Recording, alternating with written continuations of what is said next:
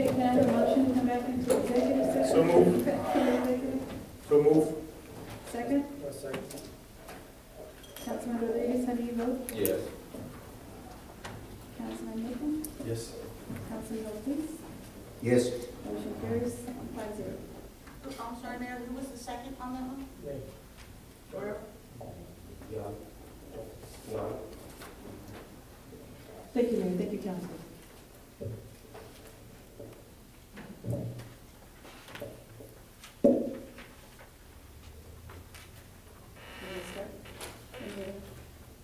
The next one? No. You make the statement? Yes. We're voting on.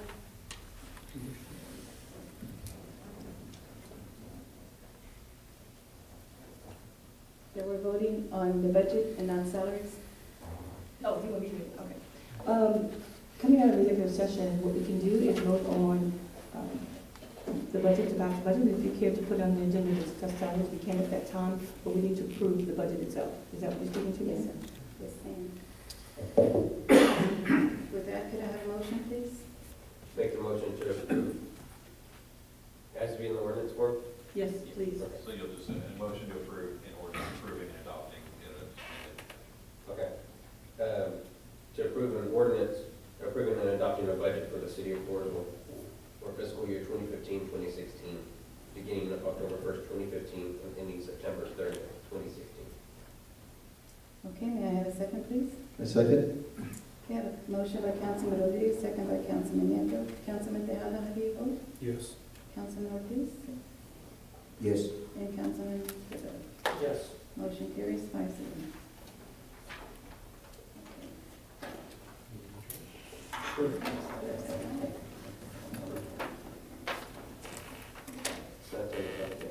Okay, we're going to go on to 2E, consideration and action to approve ordinance 2015-025, levying taxes for the maintenance and operation of the city of Floresville and providing for the interest and sinking fund for the year 2015.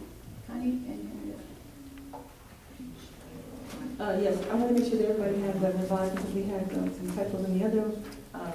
As you see, the O&M is 0.151100. The interest in sinking is 0.04.1740, and the tax is 0.32552, which is that current rate that we have currently. So the one that we have in our packet is the wrong one. The one that you handed out is the correct one. No, what's wrong in the ordinance that you have is just the distribution of the rate. Okay. Oh, it's already corrected. Okay. Yeah, But the 'cause bottom line is correct, it's a 3252. okay. Because the other two are Yes. Yeah. Go ahead, Ms. President. Thank you.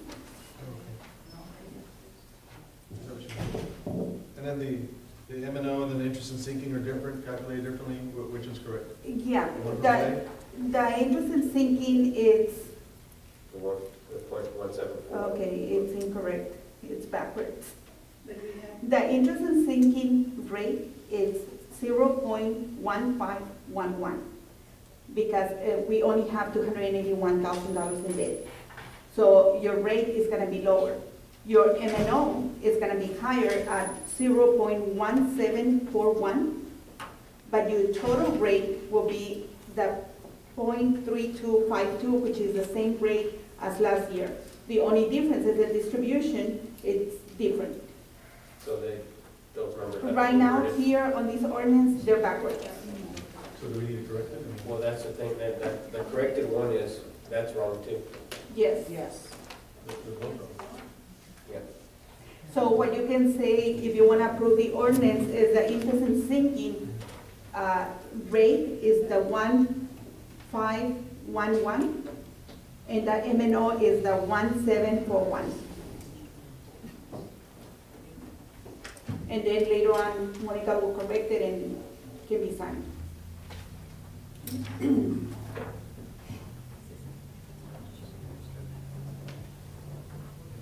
Madam Mayor, can we move on to the meeting and have the ordinance typed up and you can approve it when it's corrected? I can go do it right now, if y'all want me to, and get y'all corrected one. Yeah. You know how it is now? You just said change it.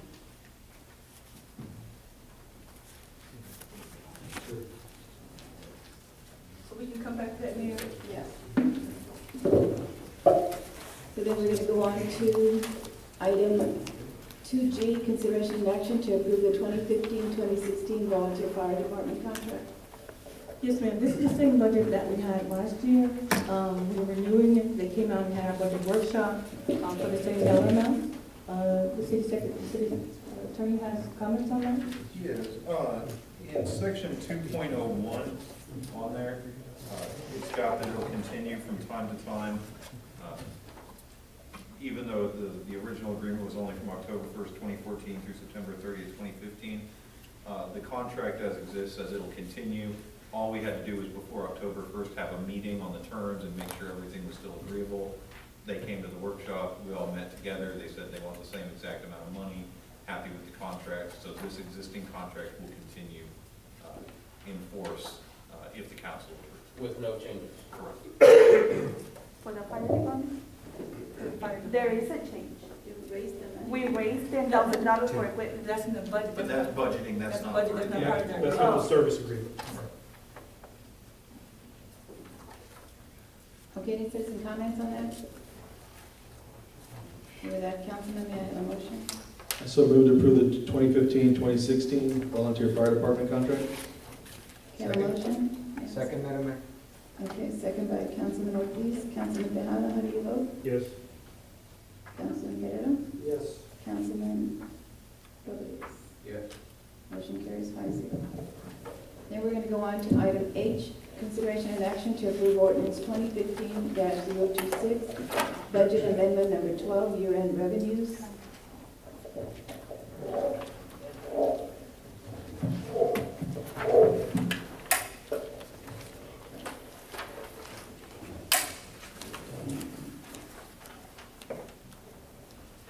Okay. Here's a $500,000 increase.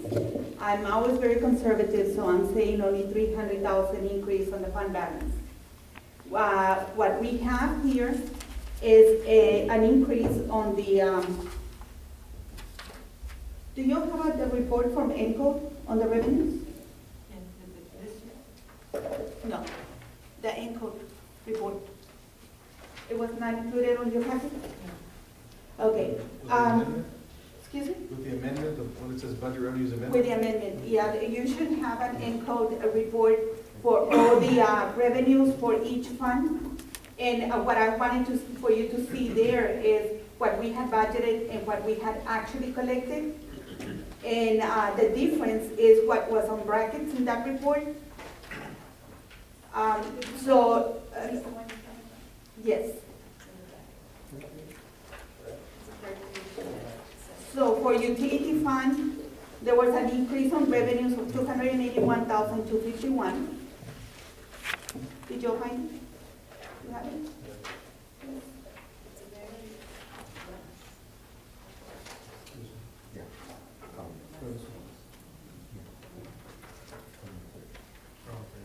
Okay, and if you want to compare that report to the attached budget amendment, this one goes line item by line item, but what's on the ordinance is just the total. Okay, so your general fund revenues increased by $162,240. Refuse fund, $3,740. Cemetery is $7,600. Street maintenance tax, it was $26,400. I want to make a note of that. Even though we had decreases in 2 months in sales tax, we still had an increase in revenue on that street maintenance tax. And that's purely sales tax revenue. So I just wanted to make a note of that. For a civic center, there was a $29,000 increase on revenues. So the total revenue increase for the year was $590,231. I had, on general fund, I had put aside a total of $200,000 in the expenditure. When I do a budget, I get all my revenues and the expenditures. I make it a point not to spend all the revenues on the expenditure for the same year. I try to keep it lower. So the difference in between that, that's what I say, so we can put it on the fund balance reserve. Okay, so we can go ahead and meet the 90 days for the insolvency plan. So I have like about $200,000 in there, and then the increase in revenue, which is gonna go in there too, is 162. So that's the reason why I was saying that we're gonna get about 300,000 this year, increase on fund balance. Connie, and then also on, just, it shows it on the sheet that says budget revenues amendment, it's got a list of everything going down. Mm-hmm. But on the other sheet where it's itemized, you see this one here? Uh-huh. It shows it on this one. The figures don't add up on the first sheet, but it's because on 311, it only shows $3,740. Yeah, those are the discounts that the tax office gives on the property tax, Now, on the refuse fund? on the reviews. Oh, I thought you were talking about, No, 311. You see your 311 on your ordinance, you've got $3,740. But then on the revenue amendment, it shows $83,000, which makes more sense, will add up to 591, because if not, it doesn't, on the ordinance, it doesn't add up to 590. yeah, and I don't prepare the ordinances, so obviously there's a typo in there. Yeah, we're up at $80,000. Yes. I didn't notice that because I don't get to review these before the meeting, so.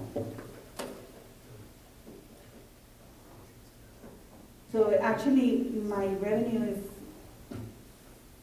591,363.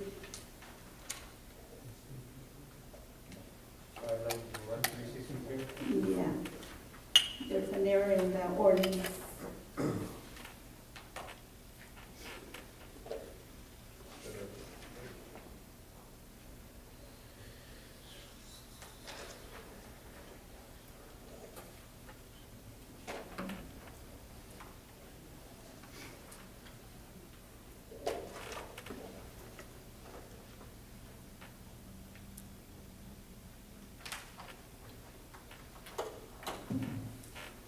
You want me to give you the total?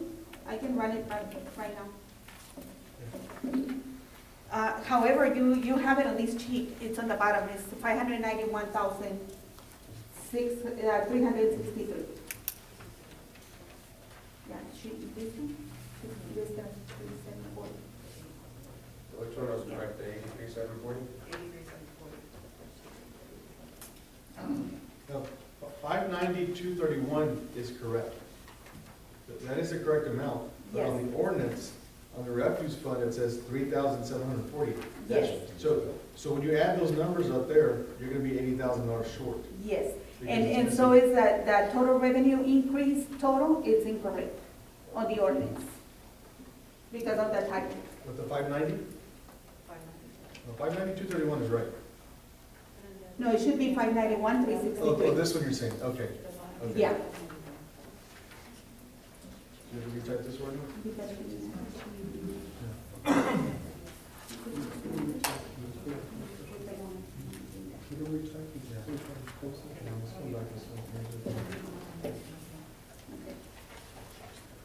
If she's gonna get it corrected, so if we move on to another item.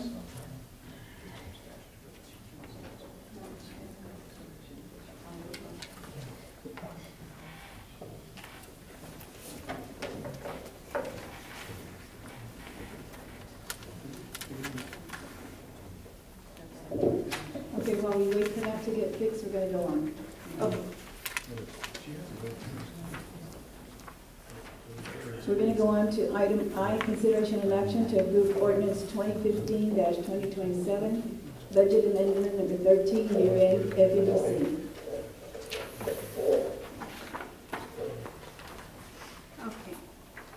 That's also the same, and I already presented this budget amendment to FEDC on Monday's meeting. And they only had a 2,690 increase in revenue, and that was because of the beer warehouse that they anticipated that they were gonna transfer to the city early October, but it didn't happen until, I wanna say, January or February. So there was some revenue collected that was not expected, so that is the reason for this ordinance. Is it our money? No, ma'am. I'm sorry. They still pay this rent for this year, then, right? Sir? They still pay the rent for this year? They paid the rent until the building was transferred, yes. That's it.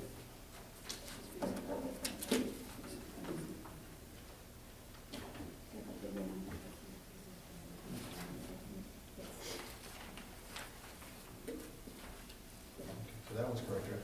Yeah, this one is correct. I so move to approve ordinance 2015-027, budget amendment number 13, year-end FEDC. Okay, I have a motion by Councilman Yenta. May I have a second? I'll second. Second by Councilman Guerrero. Councilman Rodriguez, how do you vote? Just a quick question, where's section 1, is that correct, 2014, 2015 fiscal year? Yes, sir. Yes. Yeah, it's on the current year. Okay. And what these amendments are, they're year-end alignment of the budget. Okay. Okay?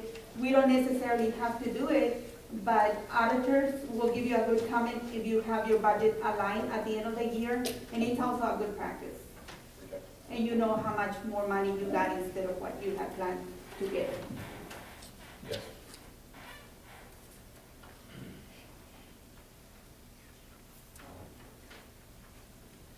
Okay, Councilman Rodriguez, how do you vote? Yes. Councilman Ortiz? Yes. Councilman Tejada? Yes. Motion carries 5-0.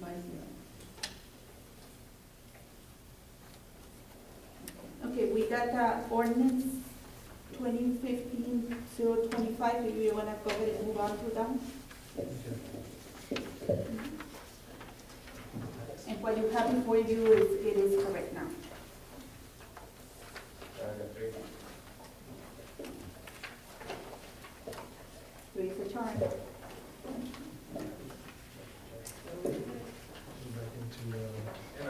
There's one other small change, because when I went in there, I copied, we're switching between the P&I's lower, but the M&O's lower. So under the truth and taxation laws that were passed, there's a new notation on the bottom of the ordinance that says this will increase the revenue gain from the M&O, but there's another line that says it will not increase the taxes on a home valued at $100,000, because it's the same overall tax rate, but because it's a portion different, the state makes us put that language on. And if you would like for me to explain that, I can.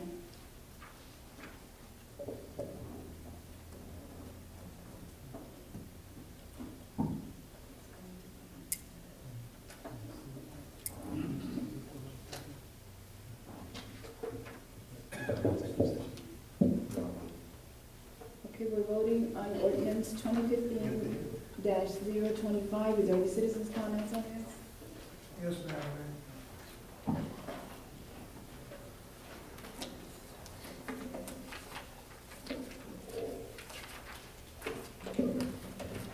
For the record, my name is Jim Miller. Some comments about me threatening a rollback rate. One, I don't have the authority to generate a rollback election. That's the authority of the people of this community. I did spend some time meeting with the city manager and the comptroller over the budgets and expressed some concern about the changes in the INS rate and the M&O rate as compared to previous years. We can only review the 2014-2015 time period. And it was clear that the debt for the event center and the debt for the 4B corporation was included in the INS rate for the current year. We could not validate current rates from previous years because of lack of records on the city's part. This in part is the biggest reason for the disparity between the proposed rate and effective rate and what the state legislature through truth in taxation refers to as a rollback. I believe that justifies some explanation to the people of the city, not simply saying we're keeping the tax rate the same. This is a budget that leaves a lot of questions and it leaves a lot of risk and makes a lot of assumptions going forward without any projections for further years, despite the requirement in the insolvency plan for a 3-year budget that didn't come to fruition. But before this tax rate is adopted, I would hope that the council would address that to the citizens of this community, not only the ones that are here in this room, but those that the Wilson County News will share with, and the citizens that are not here that will hear from the citizens that are here as to why the difference. And, you know, you can call it double taxation, or you can call it inaccurate, or you can call it a good faith mistake. But it does need to be explained to the citizens of the community as to why do we have this disparity. If they have the right to petition for a rollback election for a tax rate that's 26 cents and some change, and you're proposing a 32-cent tax rate, we have the responsibility to inform the citizens of the community as to why. Thank you.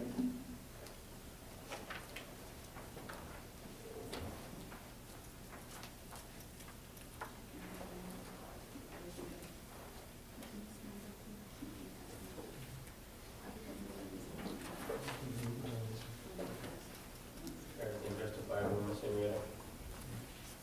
Everything is justifiable?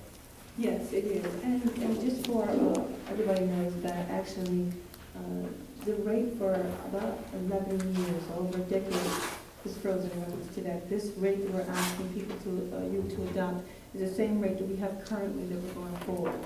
So that's what we are participating going forward, and looking forward to having a fair and equitable tax rate going forward.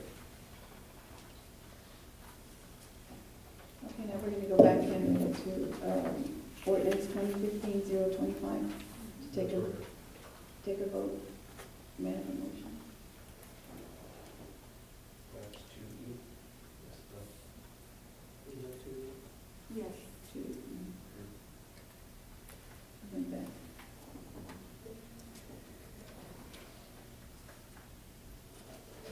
Motion, please.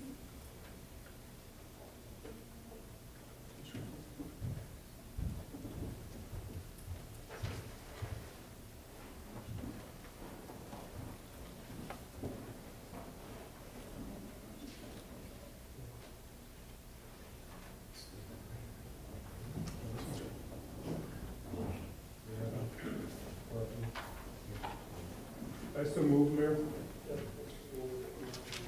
Okay, I have a motion by Councilman Tejada. May I have a second? I second. Second by Councilman Amber. Councilman Ortiz, how do you vote? Yes. Councilman Guerrero, how do you vote? Yes. Councilman Rodriguez. Yes. Motion carries 5-0.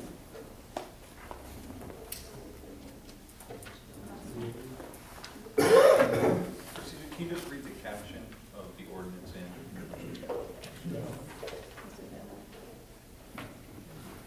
It's on the last page. That's 2020. It should be at the very top, and just an ordinance adopting the tax rate now. An ordinance fixing and levying municipal ad valorem taxes for the fiscal year beginning on October 1, 2015, and ending on September 30th, 2016, providing for taxes for the maintenance and operation of the municipal government of the city of Floresville, Texas, and providing for the interest and sinking fund for the year 2015. And